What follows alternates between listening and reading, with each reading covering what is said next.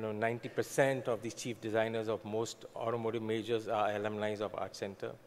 And I then came back to India, started a small electronics electronic component unit that my father ran. And of course, I didn't know what an ohm and a frequency was, never got interested in that. And I told my wife that I want to really get into car design. And, they were shocked, my parents and my wife, they were shocked because there was no such thing as design in 1993, less, of course, car design. I mean, you only had the stable brands of Fiat ambassadors and Maruti at that point of time. And I kind of convinced my folks at home because I communicated to the fact that I had not seen anyone die of hunger, Sure, if the organization fails, I'll come back and take a job somewhere. So I think the essence of the seed was that you have to be fearless. Of course, all this was possible because one was, one had dollops of obsessive passion. When people come to me or when youngsters come to me for, openings, they say we are passionate about A, B, C, and D products. And I really don't take interest into them because unless you're obsessively passionate about a particular product or a particular subject, you really can't succeed. And I think I had that obsessive passion for cars. Anything I ate, slept, drank cars. And of course, being an entrepreneur, you always got to take one step at a time, into the future. You got to be relevant. And we went from manufacturing auto accessories to manufacturing cars because we had to ensure that we get into new segments because you are going to get commoditized in the earlier segments in any case. So, are we supposed to be crazy? And is that a good thing? I think essentially, if you are a creator, you can never be put down because you are creating something. You're not fudging a ledger. You're not fudging someone's pocket. You're not robbing Tom to pay Peter. You're creating something. At some point of time, it is going to pay back, definitely for sure. I think in our case, in 2003, we made the first breakthrough with the Aston Martin project, where we were competing with the Italian design houses, and we succeeded in our first attempt to get an international project, and that too of an Aston Martin, and it was not a bread and butter product, as you all know. And how did we do it? Because we actually, seeded that idea way back in the year 2000. So we were crazy enough at that point of time where our revenues, in fact, couldn't be justified to take part in the Geneva Motor Show or the Frankfurt Motor Show. We actually took part. Looking back, I really sometimes wonder how we had the audacity to really do that. But that, in effect, paid us off in getting us those important breakthroughs. So you've got to be crazy enough to want to believe as if there is no tomorrow. You live for the day. I'm sure, I think Mr. Suta talked about minimizing risk.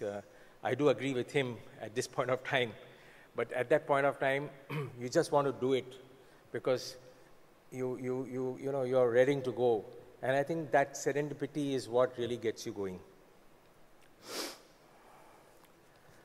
I think the common traits have been the brinkmanship. You might think it's reckless, but in this world of change coming so fast, so often from across the world, when I started out at DC Design, our opportunities were fewer, and therefore our competition also was lesser. Today, the opportunities are far, far higher. You have global opportunities and you have global competition as well. So obviously, you've got to ensure that, I think, the most important asset that you have is time, and it's not money.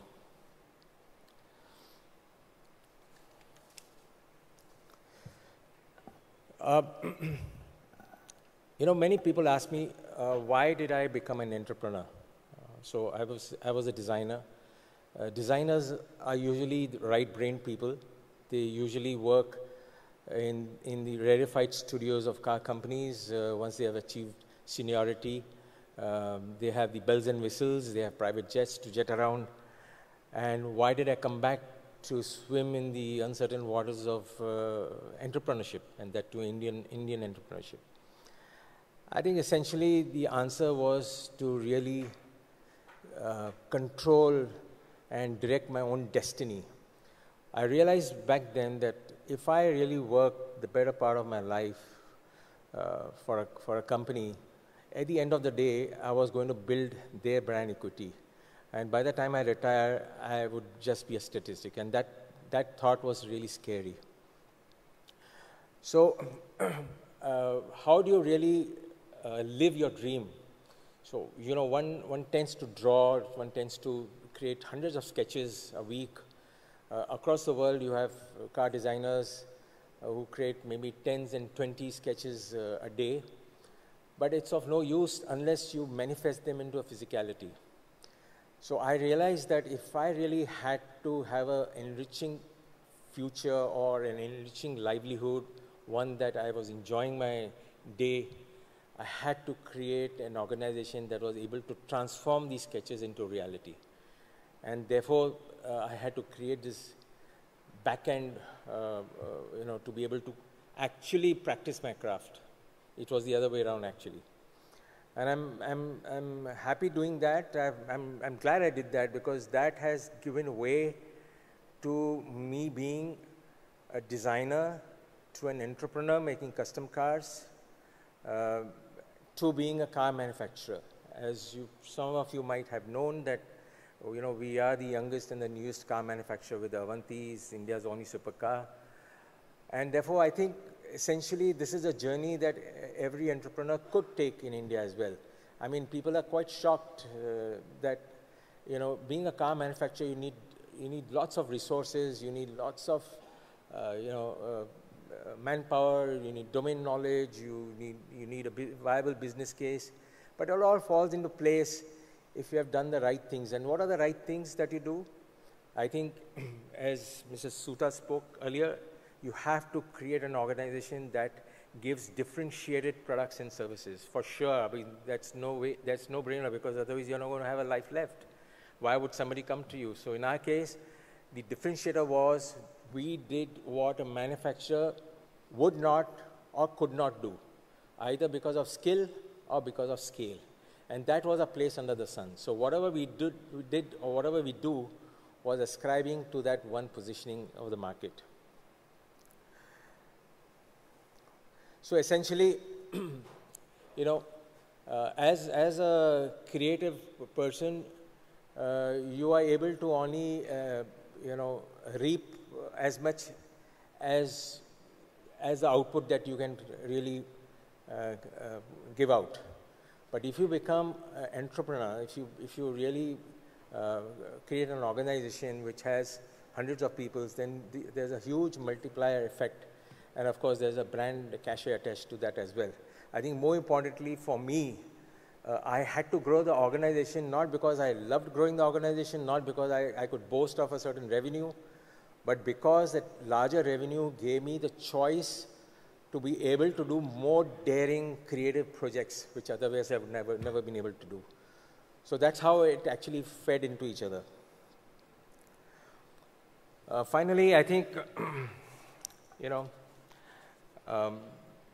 to really sustain as a creative organization, you need to be one step ahead of doomsday in that sense. So you got to be able to think out of the box, newer segments, as I said, which a manufacturer will not or cannot do.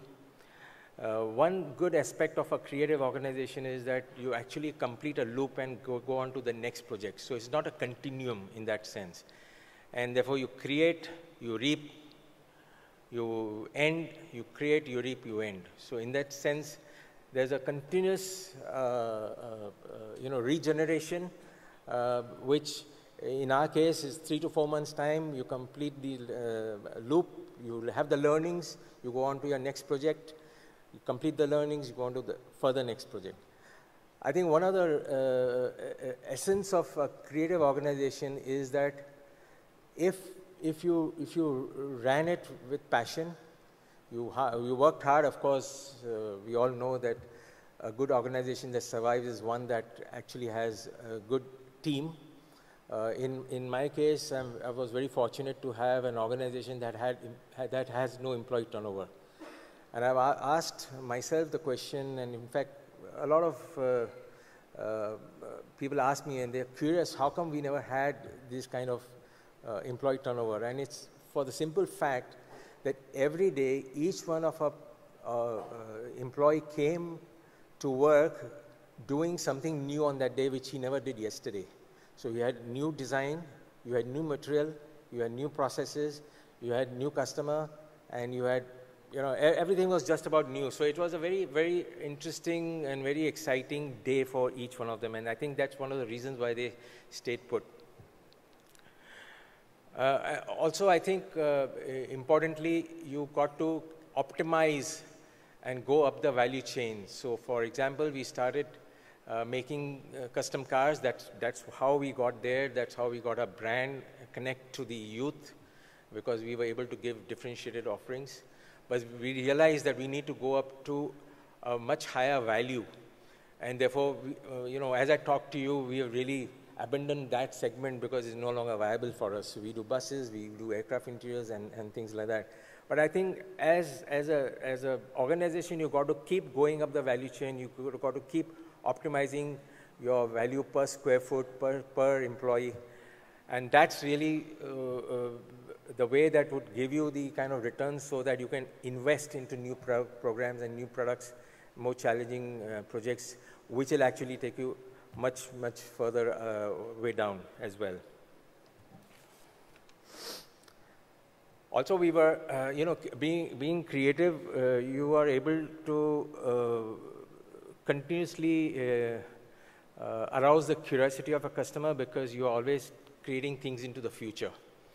Creativity is all about tomorrow, and only tomorrow can excite. It's never yesterday that can excite you. Also, I think important is to understand the founder has to have the humility of letting go. In my case, many times I do feel trapped of creating a beast that I have to feed, but I sit back and then see and weigh the pros and cons.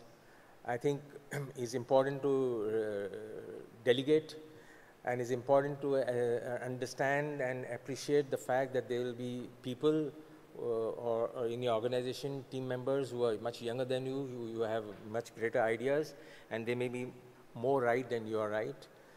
I think you mature, and as long as you accept those facts, it is a fantastic thing because customers are always satisfied. I mean, I'll give you an example. In my organization, a peon sometimes comes to me and tells me that color in that car is not right. It doesn't seem right.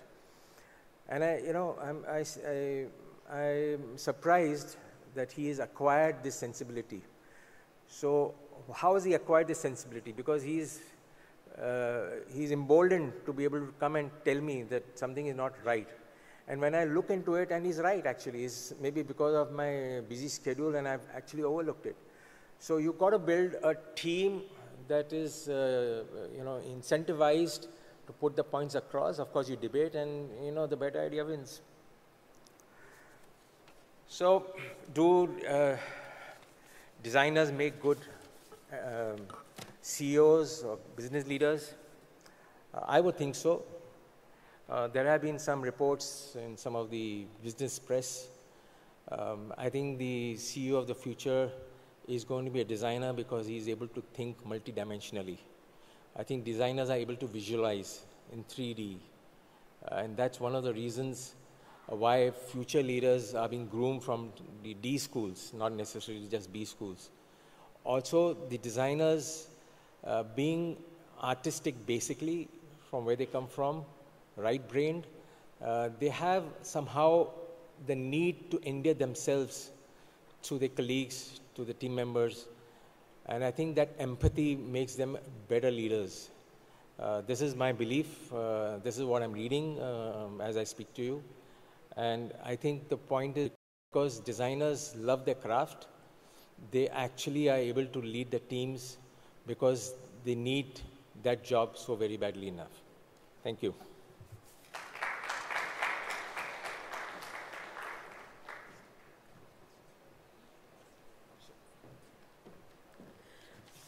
Well, yes, ladies and gentlemen, on that note, we're going to just bring the session to putting the clutch to the first gear, and we're going to request the audience to accelerate it forward with some questions as well. So we're going to take 2 quick questions. I believe we have 2 questions from the audience right ahead. Can you have the mics right ahead? So I believe you have a question as well, right? So we'll take yours as the next question.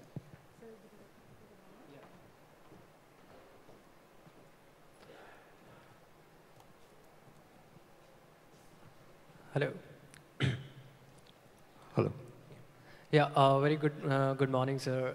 You've been truly inspirational in terms of what work you have done and to us. My very basic question is, what process do you use in being more creative? It is like lateral thinking, more of reverse brainstorming, or what creative processes do you really use? Like, you've told about how creativity is more important, but how to get more creative in problem solving and all those things? Well, the processes are age-old. You start with a sketch, a pen and paper is all you need. But of course, you have modern tools. You have several tools to really enhance that creativity, computers and tablets and things like that. But essentially, I think it's the germination of that idea, which is very, very important. And I think that's got to do less with creativity and more with marketing. So you must understand what are you creating and for whom are you creating? And the answer will come to you that you're creating for a customer. It's probably an unmet need, and therefore there's a market positioning. So that is dictated by the marketing department, because at the end of the day, whatever you do has to be viable. You've got to finish the product, you've got to earn that profit, put it back into the bank and invest it to create a next product. That's how you grow the brand. So it's a combination of marketing and creativity. It starts with marketing positioning. I would think most car makers today, if some are floundering and some are really doing well, it's not about the design. It's about the product planning division, which has probably thought 5 years, 8 years ahead what that product needs to be in that segment. Good afternoon, sir. My name is Tushar. From last 3 sessions, we've been talking about creativity, innovations, Sure. which is revolving around that. And yes, definitely it is needed. Sure. When Colgate started, it started with a small opening. And a creativity which came in picture is like a big opening, made the sales tenfold bigger. And the same came with an innovation, aapke paste mein namak hai kya, and then Sensodyne. So it was a revolution which made. But isn't it that there's a thin line between unethical and ethical creativity or innovation? And is it becoming a pressure on entrepreneurs to be creative all the time? Because there's some situations where you can't be creative. Rightly said by you that the marketing makes a lot of difference. So how can we tackle as young entrepreneurs when customers or the investors are looking for only innovations and creativity in a business? Is that the mandatory thing which people are looking at? You see, you have to, I mean, within the constraint that you described, if you are intensely focused and if you're obsessively passionate, you will come up with a differentiator. That's for sure. I'll give you an example. When of course, in the car business, we have a lot of opportunities where we were able to differentiate very well because, as I said, our position was what a manufacturer will not do or cannot do, and that was very easy to, spot even today. When I did art, it was a 3-foot by 5-foot canvas, and I was, frightened that after my first few canvases, because that was the canvas I had, 3 foot by 5 foot, flat piece of canvas. What would I do? And you'll be shocked that it opened such big avenues that there was no end to it. Now, why was that? Because I needed to do something differentiated. I wanted to leave my mark as a man. I wanted to be successful. I wanted to go home having earned some money on that day. So I think these are the driving points. I must mention here that one of the trade-offs of being a creative entrepreneur is a work-life balance. And I think I made that compromise with my family. I said, look, if you want a great quality of life, I have to keep working almost 18, 20 hours. So for today, I mean, if I am invited to a party, I actually resent that invitation because that is robbing me of something that I love doing. What is that? What is what I love doing? I love creating. So I think if you get into that mode, you're automatically going to get innovations. Nobody's going to drive you. Not even investors are going to drive you. And that's how progress has been made across the world. I mean, Steve Jobs, he never invented any of these things, but he perfected it. So how did he perfect it? Because if you remember, his buzzwords are, he wanted insanely great products. His buzzwords were think different. So if you have insanely great products, if you think differently, you're going to get there. Thank you so much, sir. Well, thank you very much indeed. Ladies and gentlemen, can we have a huge round of applause once again? And I'm going to request Ms. Ritu Maurya to please come on stage and present a token of gratitude to Mr. Dilip Chhabria. A very enlightening session indeed. And we'll take that enthusiasm and that ideas forward as well with our next keynote session.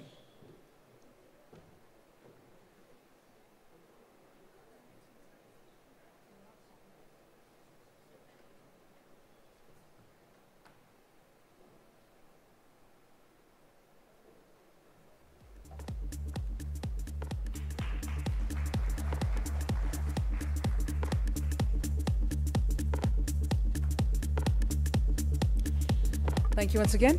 Well, ladies and gentlemen, before we get started with our next session, what we're going to be doing is also requesting you all to keep those tweets coming using Entrepreneur IND. You can hashtag or you can even follow us on our official handle. That is Entrepreneur IND. So all that you get to hear from our speakers, all that you get to witness here in the summit, keep those tweets coming and let's get to also share it with the world outside what we are getting to witness here. I'm going to get a quick heads up from my team if we are good to get started with our next session. Once that happens, once I get a thumbs up from our team, we'll get started with our next session. Meanwhile, keep those tweets coming as well.